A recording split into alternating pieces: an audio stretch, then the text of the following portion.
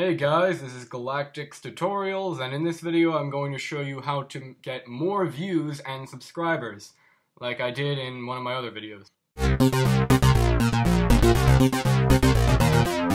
I made a video on this topic before, but I'm remaking it, partly because when I first made it I had 3,600 video views in total, and now I have over 500,000, and partly because that video didn't make any sense, and I would like for you guys to actually understand what I'm trying to teach. So, let's begin. First off, we're going to start with your image. There are certain factors that come into play before people even click on your video. One of them is your username. Now, I'd say about 50% of YouTubers have either numbers in their name, or they have letters separating their main name. Now, these names are not bad in themselves. In fact, some of you might quite like these names. But look at the top 100 most subscribed YouTubers. Barely anyone has numbers in their username except for these people who I've never even heard of. But most popular YouTubers have catchy, iconic names that are easily pronounceable and easy to remember, such as PewDiePie, Smosh, Jenna Marbles, ERB, Machinima, etc. Now, I know what you're thinking, but all the good names are taken, magical YouTube person, and that is somewhat true. I mean, there are about 1 billion YouTube accounts in the world, but it's not really difficult to come up with a new, unique one. Basically, a good way to come up with names is to think of your two favorite words and combine them. Bands tend to do this as well. For example, Owl City, Lonely Island, Led Zeppelin, Rooster Teeth, College Humor, and if you can get away with it, try and use only one word. For example, Pink, The Beatles, Machinima, Shane, Dawson. Some people also make up names specific to what their videos will be about, so like GalacticsTutorials, Toby Games, Epic Mealtime. Now if you already have videos on your channel and you have a crappy name, then you can just simply change the name people see while the uploader name stays the same. Or you can just change your Google Plus name and upload from that. But if you want to see if your username idea is taken, then here's a great website for that. The link is in the description. Now, your username is not all people look at before subscribing to a channel. They look at your icon, your channel background, intro and outro, etc. But I've made videos on all those topics, so you can look at how to make your channel and your videos look cool in the description down below. But now we're going to talk about the real reason people subscribe to you or share your videos, and that is content. Basically, before starting a channel, you want to know what you're going to make videos about.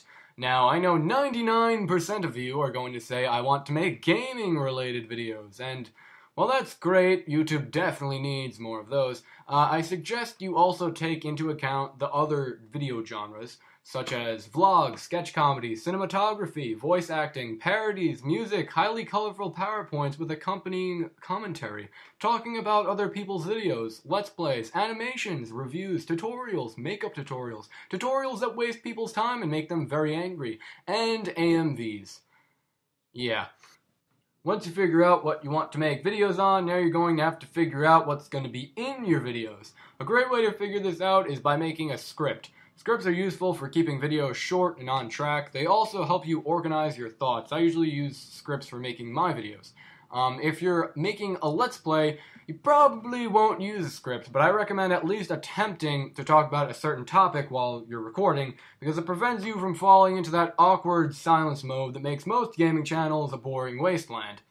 Make sure you're recording your videos with the proper equipment. This is highly important. No one wants to watch you record a vlog with the camera held in the wrong way, or watch you play COD through your iPod's wonderful, wonderful video camera. I've made videos on how to record on many different platforms and formats, such as Windows or Mac computers, and even your Xbox or PS4. But please use the proper equipment. Cameras are for real life, and screen recorders are for games and random computer junk. It is also important to remember that you need to edit your videos. No one, believe me, wants to watch 2 hours of unedited video about you derping around in Minecraft. Not only is it boring and long, but it's also just dull to look at. Any video editing will do, even Windows Movie Maker. Just make sure it's at least at a watchable length, like 1 to 15 minutes, and you cut out all the dull parts. A lot of people don't realize this, but certain videos require you to have a silent background. No one is going to watch your tutorial or look at your vlog if your brother is blasting music in the background and your dog is barking at the toilet. Granted, some videos could gain some comedic value with random interruptions, but most probably don't. Now, once you've made your video and have uploaded it to YouTube, your work is far, far from over. You have to get what is called video traffic, or in other words, views. Now, you could get like 5 views on your video and call it a day, but most people are only satisfied with tens or even hundreds of thousands of views. This requires some work on your part. A good start is a title. Generally, you want the title to be accurate, but there's no harm in making it sound a little bit more interesting. Also, if the video is part of a series, you might want to include the series part at the end of the title, because many people aren't going to click on the video that has like 15 previous ones relating to it. Next, you want a cool thumbnail. You could just pick a screenshot, but if you want real video traffic, then you probably should go to Google Images or something and throw on some text with GIMP or Photoshop. The better the thumbnail, the more views it gets. Now here's the most importante thing that you will ever learn for getting views on YouTube. To get a lot of views, you want to make a ridiculously long description and have insane amounts of keywords both in the description and in your video tags. Basically, when you search for something on YouTube, the search engine looks for 2 things. 1 is views and advertisements on the video, but 2 is keywords in your tags, but primarily in your description. That's why you should always write your heart out whenever you make a video, and if you don't, well, have fun collecting all those views I'm sure you're getting. Now, here's the last part for getting more video traffic: networking. Now, networking can consist of many things. Primarily, it usually occurs on social networking sites such as Tumblr or Twitter. You upload a link to your video on one of those sites, and your followers or friends will watch it and spread it.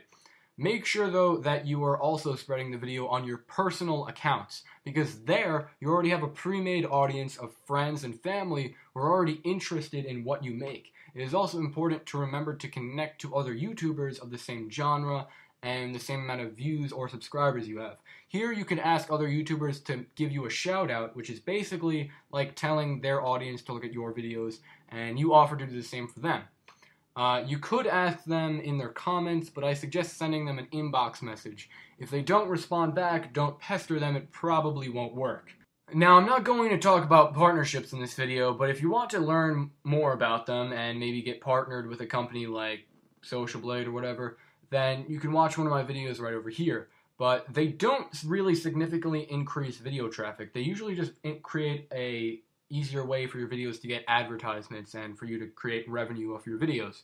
So now we're going to talk about subscribers. There's really no specific way to get subscribers, but as someone who has over 6,000, I'll tell you what I find that works. Video schedules. I personally don't have a video schedule. I upload whenever I can, really, but that's actually a good thing.